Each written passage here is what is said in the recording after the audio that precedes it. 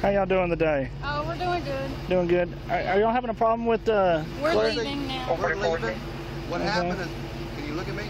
Yes, ma'am. Hey, do you have a problem? No, hey, well, don't come at me with an attitude. I just came out here talking to you. Do you have an ID on you, sir? Why do you need my ID? Because in case they want to criminal trespass you. I'm good. Well, you can give me your ID or you can step out of the car. No, I ain't stepping out of nowhere. Go ahead and step out of the car for me, sir. Oh, yeah. No, what crime did you commit? Well, we were trying to ID them for possible, see if they wanted to criminal trespass, their disturbance. What crime did you commit? This video I'm featuring today, it's a clear case of excessive force. This guy has quite a few videos, but doesn't quite have 1,000 subscribers yet. I'd like to get him up to 1,000 so he can go live if needed. But I received an email on this incident and I think it deserves some attention. What you're looking at is Officer P.H. McDonald out of Orange County, Texas. He's leaving one call, headed to another call for a disturbance outside of a hospital. When he arrives at the hospital, he comes in contact with Edward Gonzales and his wife sitting in their vehicle. Keep in mind, this is not a traffic stop. He pulled up behind them while they were parked in a parking spot, and he let his ego take over almost instantly.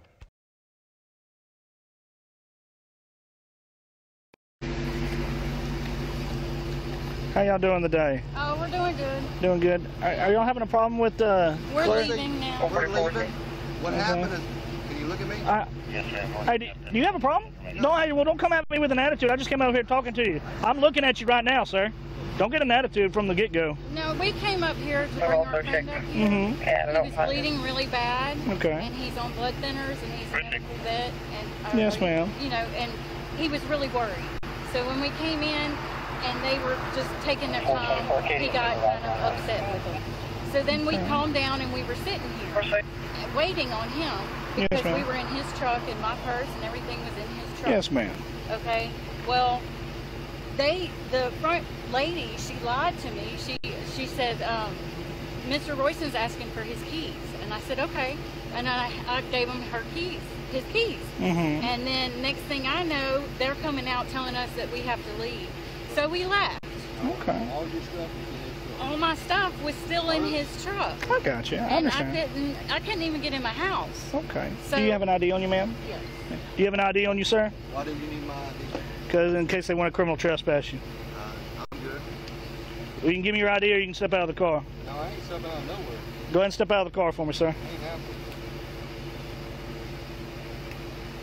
Ma'am, unlock the door for me, please. If you reach in my car, ma'am, unlock the door for me so we don't have a busted window. That, Mr. P.H. McDonald. Yes. Okay. Ma'am, will you unlock the door for us? No, it ain't. I'm sorry. He ain't unlocking nothing. 444. Get it. Okay. Go ahead.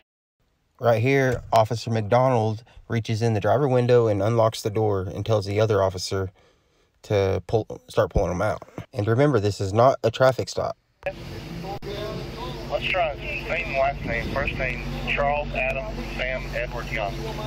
Because we need a criminal Step out of the car for me, sir. Don't resist. Don't resist. You know it's going to be a bad police interaction whenever he's telling you not to resist before even touching you. And if you look at his legs, you can see that he's stepping out. Go to the rail. Okay. Okay. Put your hands behind your back. Okay. Okay. Put your hands behind your back. Oh, yeah. And yes, they just broke his arm. But he's taking it like a champ. Yeah, I like that. Come on. Oh, yeah. You got some charges put on him.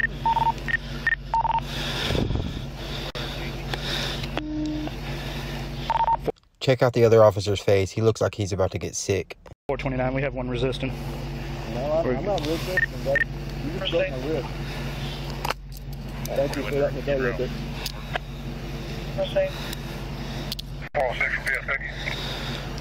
Code 41 detain. Why'd you have to do all that, man? I didn't do anything, brother. Hey. You broke my rib, man. You broke my whole fucking... You got a flashlight or something right here. Okay. You just located my elbow. Your elbow dislocated? Yes, sir. Okay. I'm calling an ambulance. The camera's on the ground, sir. That's it. That's it. Stand right here. Pick it up, please. No, put everything on camera. Stop. Everything's on camera. Okay. 444, anything on 3? We'll get their information. That's my knife. I got another knife on the other side. Mm. Right here. I mean, I'm not resisting, sir. You were. We asked you to No, step out sir. several times, and then you tensed up. Anytime you ask somebody to get out of a car. Yes, sir. We were trying to ID you. Okay, well, I mean, I wasn't doing anything. You're involved in the disturbance. No, I was not. Key.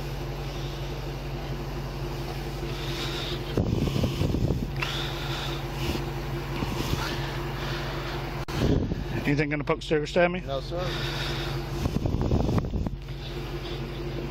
Walk over here. Yes, sir. This arm, you heard the ligaments or something fucking pop. But yeah, on my left arm it hurts. Okay, okay. Really bad. Okay. Stand right here for me, okay? Okay.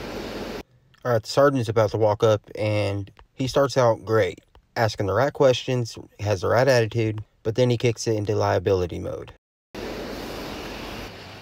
Why pulling him out of the car? He refused to ID himself. Okay. And I asked him to step out. I said, if you don't ID yourself, we're gonna ask you to step out of the car. Okay. And then he refused to step out. So you pulled him out? Yes, sir. Okay. On your tag, the number turn down. Give me the insurance information. Should be a 2019 Dodge Charger. He didn't.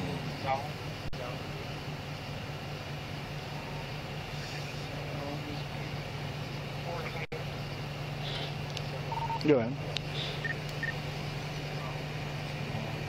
27 Michelle Renega calling, like female 103777. Yeah. We did try to ask him several times before, but No, what crime did he commit?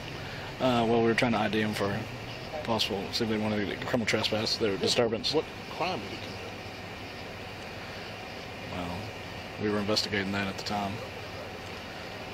Disturbance, The disturbance. reference, yeah. Okay. Dispatch advised that he was threatening them. I heard he was Rats. threatening people.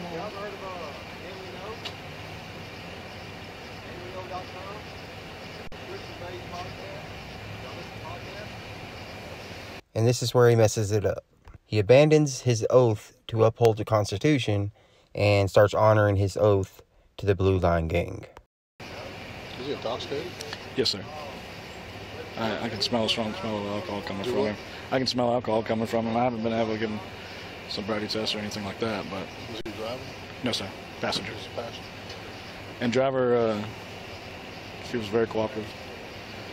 Gave us her ID and everything like that. He just refused to identify himself, give his name or anything. Okay. So what are we charging him with? Resisting, Grantham said. Huh? Resisting.